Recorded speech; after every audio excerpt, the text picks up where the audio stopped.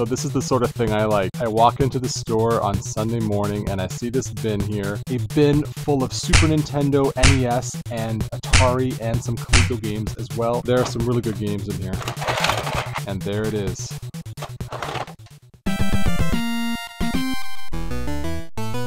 Hey guys, welcome to T&D Video Games. Thank you for watching. We're going to get right into it today. We're going to get right to that big collection that we have with the Bucky O'Hare. Let's go.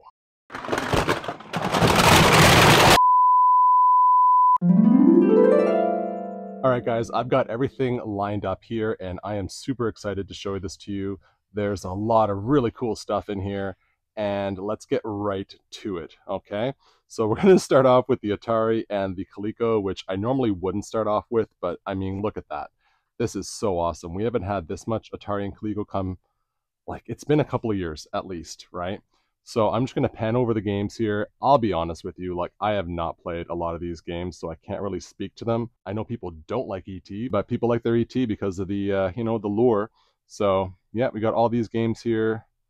I mean, classics, a lot of doubles here, which is totally fine. One game put in backwards, unacceptable. And even some of the carts, for me personally, I've never seen them. Like, you get these games at the bottom here, and if you know anything about this, please let me know. But some of them have just sort of these, like, you know, white sort of generic labels, and the artwork on them is fantastic. These are some neat ones as well. So definitely some different companies made carts for this system. So all of those are going to go on the shelf. Oh man, guys, this is going to be awesome. And then these here sort of don't have end labels, and they're just so neat. Like, I have no what this is. Fraction Fever. And then look at that one, guys. Chuck Norris. Kicking ass. Look at that. Man, that'd be awesome just to display in your collection. And then we got a couple of Fisher-Price games. And then going over the NES here, got the Maxi 15, the MiG 29. Let's go right to the big heavy hitter here. We got Bucky O'Hare, and guys, this isn't just a heavy hitter. This is a really good game. If you've played Bucky O'Hare, I mean, man, this game is fun. And it's like forgiving. You got to work at it. You got all the extra lives. Unlimited continues. There's really no excuse with that game. Such a good game, and I think it's the first time we've had it in, man, at least a couple of years. And got your Toki there too. Another really good game actually for the NES. Go through all here. So Link, obviously an awesome one. Star Trek 25th Anniversary. That's a really bad label of Super C right there. Robocop, Zoda's Revenge, Part 2 to Star Tropics. And Silkworm, that's another sort of obscure game. Okay, so this is so cool. I love getting games like this, and then you see this sticker here. Video Shed. I love the warning. If tape is damaged, patron must pay for it. So if you ruin this tape, quote unquote, you gotta pay for it. Silkworm from the Video Shed. And then finally, we've got the Super Nintendo. A lot of good games in here. Unfortunately, some damage here with the War Gems cart, but, you know, it'll still sell, and we'll just have to reduce the price on that one. Few filler titles in here as well, but, you know, SimCity, Dino City, Zombies Ate My Neighbors. Love that game, especially around Halloween. Magic Sword, that's another really good one in there too. Lion King, people get nostalgic for this game. They buy it, they take it. I don't know. That's a hard game to play. Mechanics on that game are a little bit broken. Got your Shaq Fu, a very good idea back in the 90s. And then Tetris and Dr. Mario, that's a good one as well there. For Samurai, Jurassic Park, Skulljaga. Last Action Hero, which is a very expensive game on the NES, but not so much on the Super Nintendo. ActRaiser and True Lies and Super Ghouls and Ghosts. All great games there. Really happy to get the True Lies card. Every time we get that in, it sells pretty much right away. So guys, I'm going to take some pictures, post this to Facebook. Really excited to be adding all of this in here. Just super, super cool. All right, guys, so these are some of the carts that I was talking about. Like, look at the artwork on that. That is so, so cool. I mean, look at the airplane. I love that. Look at this one here. Unbelievable.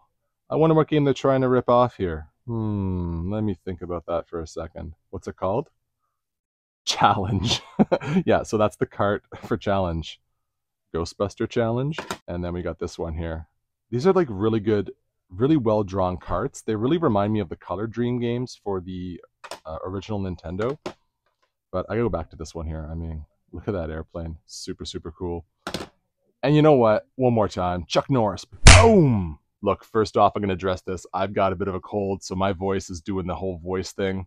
I'm also trying to put the lapel here today, so we'll see how that goes. I tried it last week, like sort of like right here, and the sound was all muffled. If you guys watch us regularly, please let me know what you think of the lapel mic. I'm going to try it out one more day, see how it goes. If it doesn't go well, it's going bye-bye. So now that we have the big collection out, I had to make room on the shelves for everything, right? So I made a little bit of room right here in our NES section. So the NES section used to actually be 4 full rows. We haven't been getting as much of the obscure stuff in lately, so it's sort of more of the commons. There are some, like, neat alternative games in there, but not a lot of the sort of the weird and the obscure ones. So I've made some room on the shelf for the Atari and Coleco games. I'm gonna tell you something, guys. Like 6 months ago, we didn't even have Atari games in the store. We didn't have any, so it's kind of cool to get some of that stuff traded in. I'm always happy to add new games to the shelves and add some, like, different variety. Right? There are collectors that come in looking for Coleco and Atari games, and I know they're going to be really jazzed to see these games. All right, guys. So this is the way I like to price all of my games. So obviously using price charting here for the Atari and Coleco stuff, and in television stuff. There's actually been some in television games in here, and I like to stack them up and then go with the price sticker, right? So all these games here are going to be $3 in this row. These are all going to be $5. We got $8, $10, $20, $25, and $30. These are actually like $50 games, but I really don't think they're going to sell for that price. I should mention also that I price all the Atari and Coleco like way cheaper than what it would go for, right? It's not a huge seller for us, and these games are sort of ubiquitous out there. And then just have to price the Coleco, but I'm going to do that separately. This is actually a Coleco game there too. It's pretty cool when you look them up, right? This one's funny. BC's Quest for Tires. I love the title. Also, there was another one here that caught my eye. Dragsters. Those definitely look like dragsters, right? All right, guys. So all of the Atari and Coleco games are up on the shelf right here. I've alphabetized them and sort of culled the collection. So we've only got one of each game, maybe two of each. I left 2 ETs because people really like that game, so you never know. So this is our new Coleco/Atari section, which sits right under the NES. All right, so time to do some client orders. I had one client looking for Pokemon Y and Pokemon X for the 3DS. Had another client looking for the Herbs Sims in the City for the GameCube. Another client messaged me looking for The Thing. This is a pretty uncommon game for the PS2. Terrifying artwork, absolutely beautiful. I had someone else looking for the SNES multi-tap. This is a really hard item to find as well, and we actually happen to have one in stock. And finally, I have these 2 Wii U games here. Somebody looking for Twilight Princess HD and Zelda Wind Waker HD. 2 pretty sought-after games for the Wii U. Also 2 of the pricier games for the Wii U. This client is also looking for a Wii U console, so we'll see if they're interested. We still have the bundle over there, and we have one over there on our shelf. Feel free to message us any Sunday, and we'll message you back with any of the items that we have in store. All right, guys, so as promised, I would show you the Wii bundles that I made. And what I'm going to do is take a bunch of these and bundle them with some of our Nintendo Wiis. Now, if you've heard me talk before, you know that we have Wiis. So we need to move those Wii consoles, because the truth is we're going to be getting many more over the upcoming months, and we basically sell them at a huge discount just to move them. So I was able to make 3 bundles with the games that I pulled from the storage unit earlier in the week. So each one of them is priced a little differently. This one here is $75, just some generic games in there. This one here is also $75. Once again, some generic games that we have lots of right now in stock. And finally, I made this bundle here. This is probably the nicest one of the lot. You got your Zelda Skyward Sword there for $85. So basically, we sell a Wii on its own for $75. Comes with all the cables, 1 nunchuck, and 1 Wiimote. So these 2 bundles here, the first 2 are actually basically the console, and the games are sort of a throw-in. This one here, you're getting the console and all those games for $10. Zelda Skyward Sword is actually a $30 game, so that's definitely your best value there.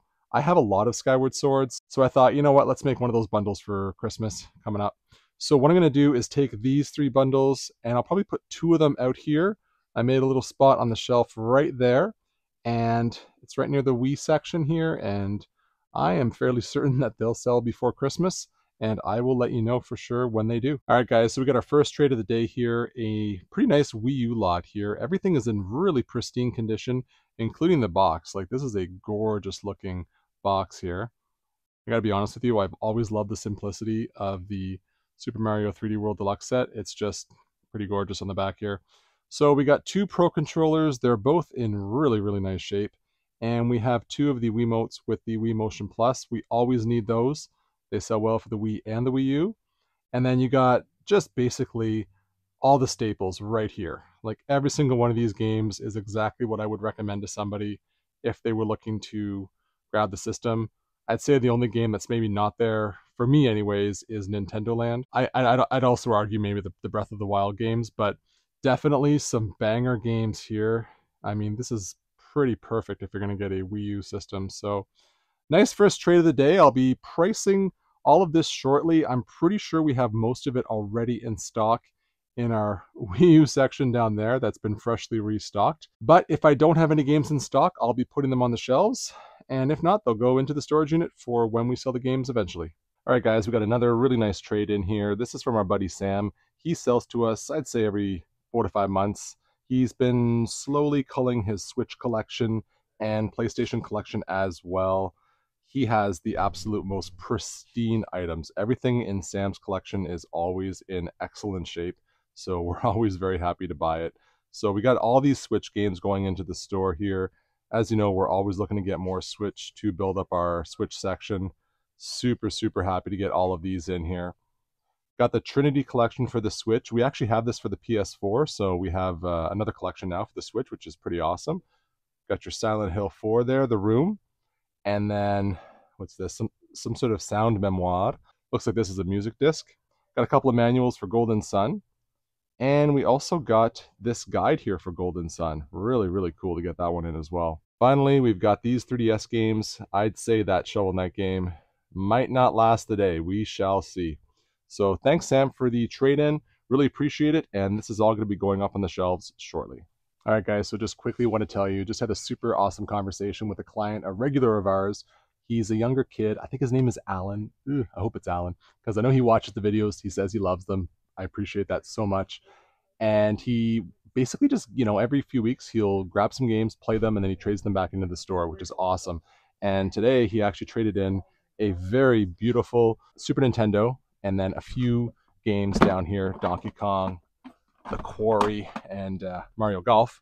And anyway, just want to say thank you for watching, and thank you for trading in with us. And, he would know this too, and other regular clients would know, but, you bring in that Nintendo stuff, we're going to give you really good trade credit for it. And we appreciate when clients do that, bringing in like really good Nintendo that sells. So thank you so much. All right, guys, we have another trade here. We got some loose disc games and some CIB games here. I'd say the highlights here are the Spider-Man games. So we got the Spider-Man Web of Shadows there, and then Spider-Man Shattered Dimensions there. Got a few loose disc games here. Got your Minecraft for the 360, always a good seller, and Punch-Out for the Wii. So I'll put those in some plastic baggies and price them after I've tested them, of course. Except for you. Nobody's buying you. Yeah, so got these in here. Nothing too crazy. Good to get the Star Wars Battlefront game. People are loving the Star Wars games for the original Xbox lately. And then a lot of filler titles, but again, not too bad a trade. So as always, I'll be pricing these and putting them out on the shelves shortly. All right, guys, so it's been pretty steady all morning. It's around noon. Got a bunch of trades right here. I'm going to be putting those all up, taking some pictures, and posting them. So we had some good sales today. I sold one of the Wii bundles right away, which is awesome. And just a lot of like Nintendo, a lot of NES is really selling well.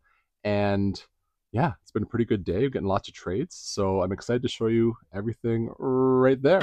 All right, guys, so this is our latest trade. A lot of quality in here, a lot of really, really cool stuff. So I'll start off right away with the TurboGrafx 16 hard shell carrying case. These are ridiculously rare and really hard to get in.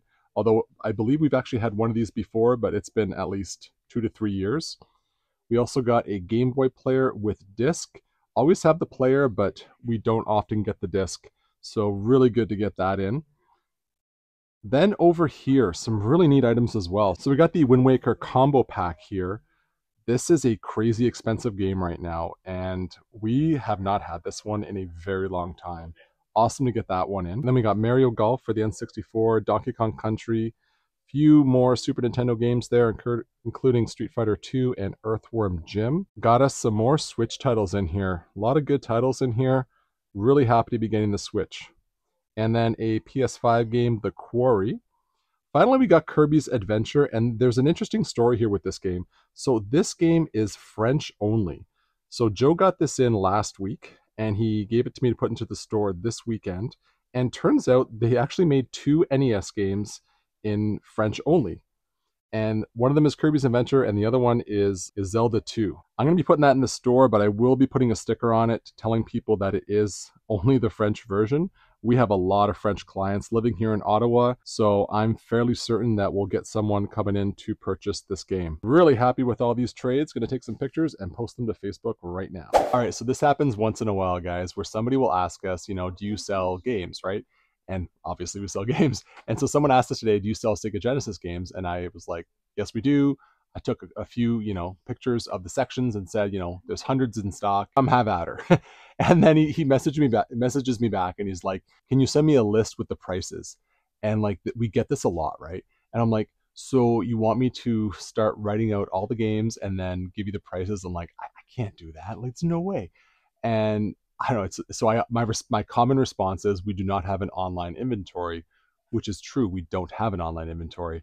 But I find that question it's like, no, just come in and browse. Like you asked me if I have games, we got games. If you ask me like, do you have 1 or 2 games in stock? Like, sure, I'll go check for you. But like, I can't go out and price all the games and blah, blah, blah, blah, blah. Not happening. All right, so it's mystery game time. Guys, this game was traded in last week, and I have no idea what game it is, and I have no idea if I'm even game enough for it.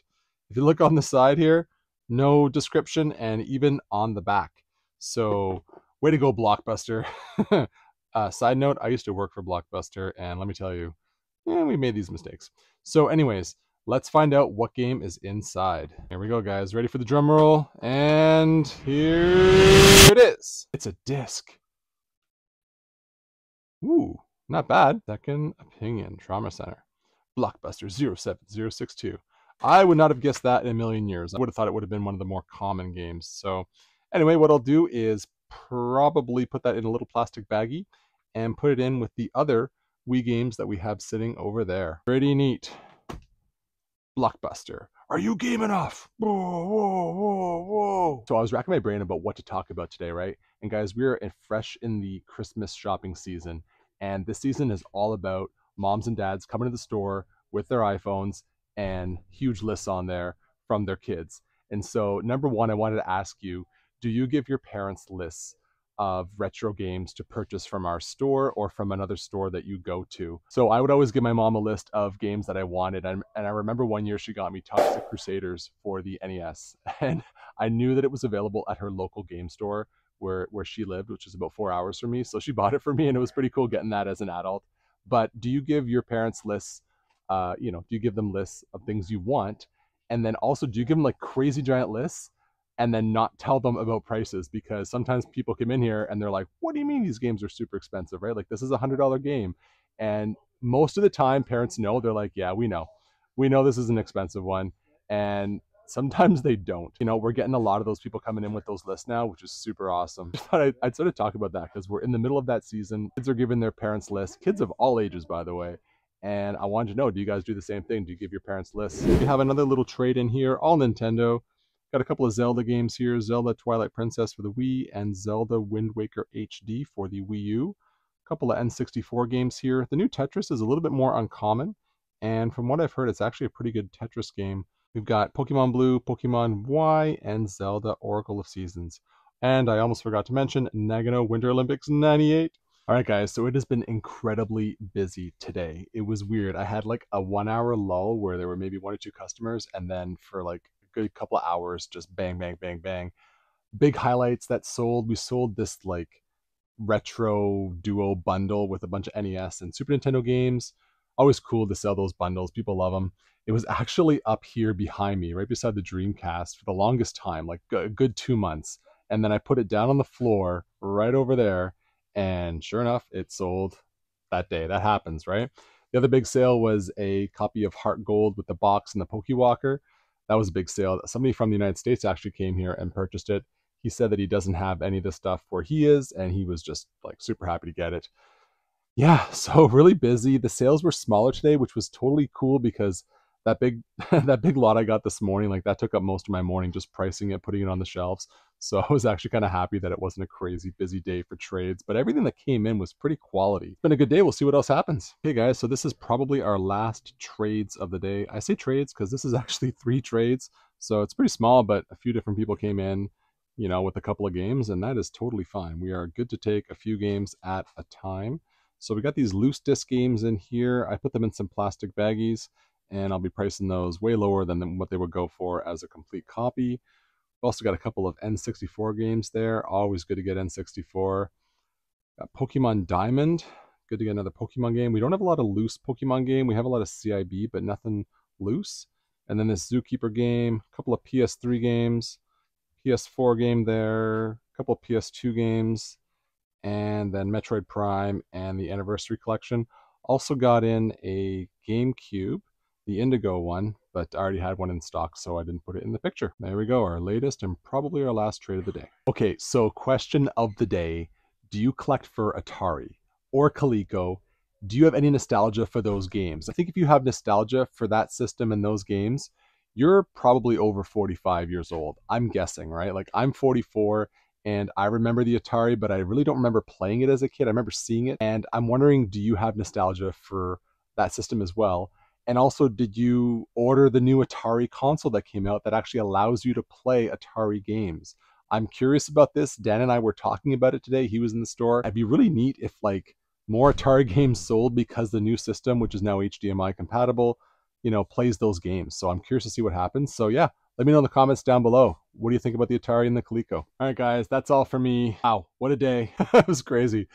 Thanks for watching. Hope you enjoyed the vlog. Leave a comment down below, like the video, subscribe if you haven't already, and we'll catch you next time. Cheers.